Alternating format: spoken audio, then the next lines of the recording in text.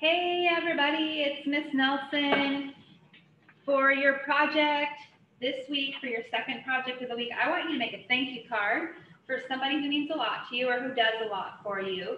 It's Thanksgiving coming up or whatever you celebrate during the fall break, and so it's a good chance to give somebody a card to thank them. So you're going to want a piece of paper that is kind of floppy. So either lined paper or printer paper, like copier paper, or maybe even construction paper, as long as it's not too thick. You don't want cardstock that doesn't bend as easily. And you're also going to want whatever you want to color with to decorate the paper first. Now, I would recommend not using markers on this one because the markers tend to bleed through the paper and that will show on the outside of the envelope. So I would stick with colored pencils or crayons or pen and pencil.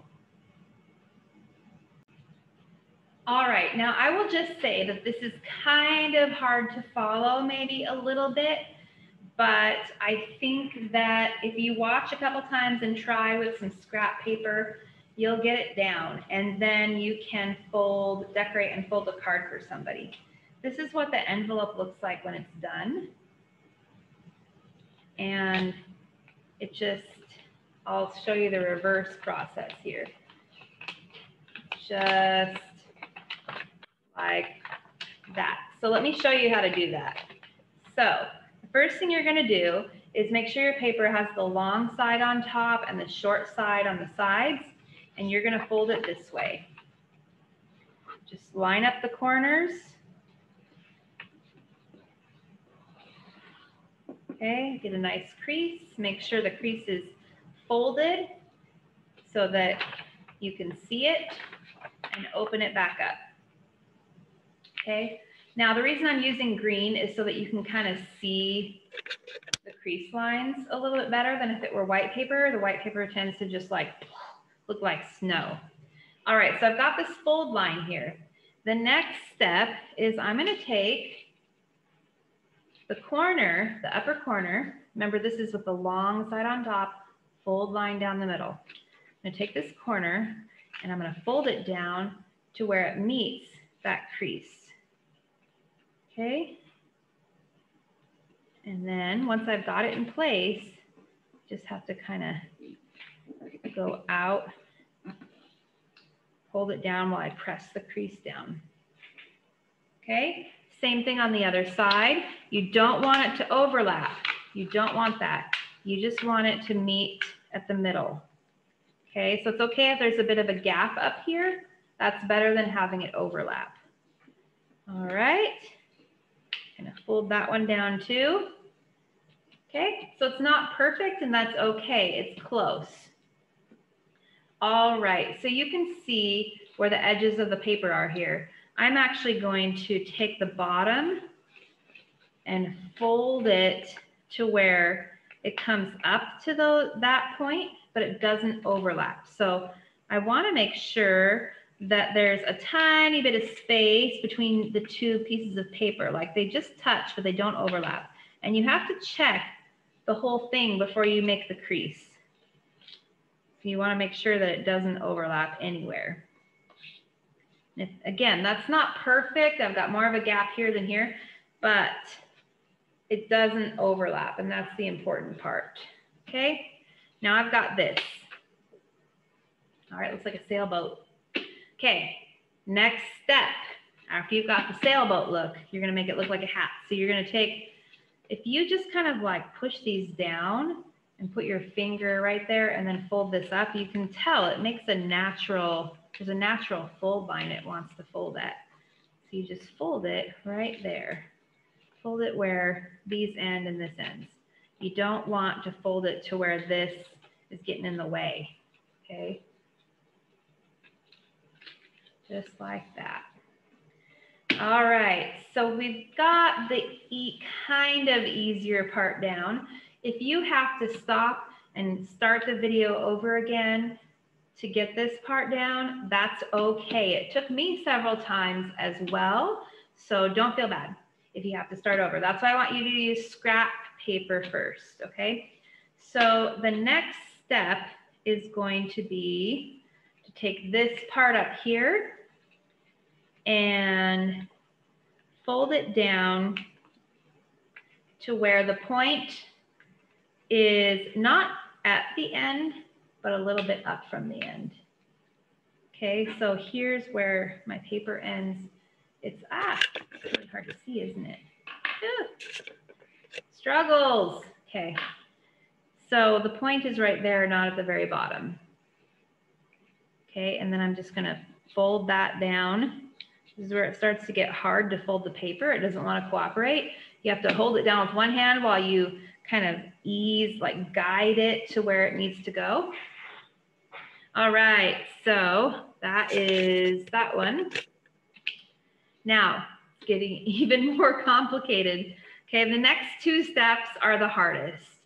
So just bear with me. I'm gonna draw on this with a pencil so that you can see what's going on because it's hard in the camera. So I've got this right here, right? Still hard to see. And I'm going to imagine a fold line that comes from this point up here and goes straight down. Whoa. Right. Okay, I'm going to zoom in a little bit. All right.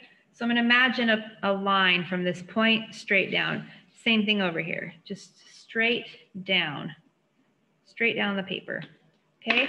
Now I have to take this and kind of guide it to where it's going to fold right there. And then as I fold this over right here, I want to make sure those don't overlap. There's just a nice line there.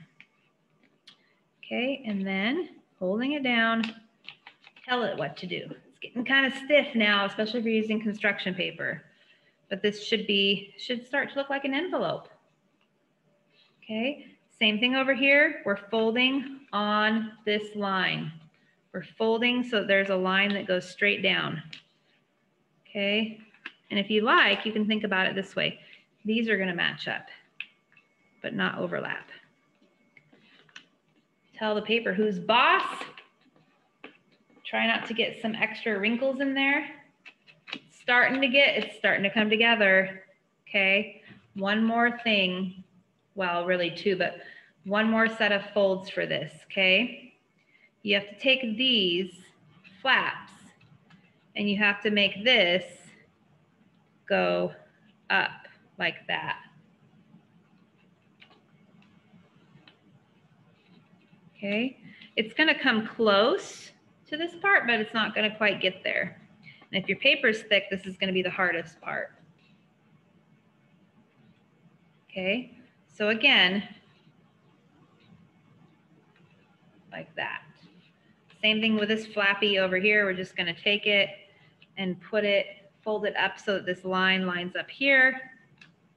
Fold it so the line goes there. Make a crease.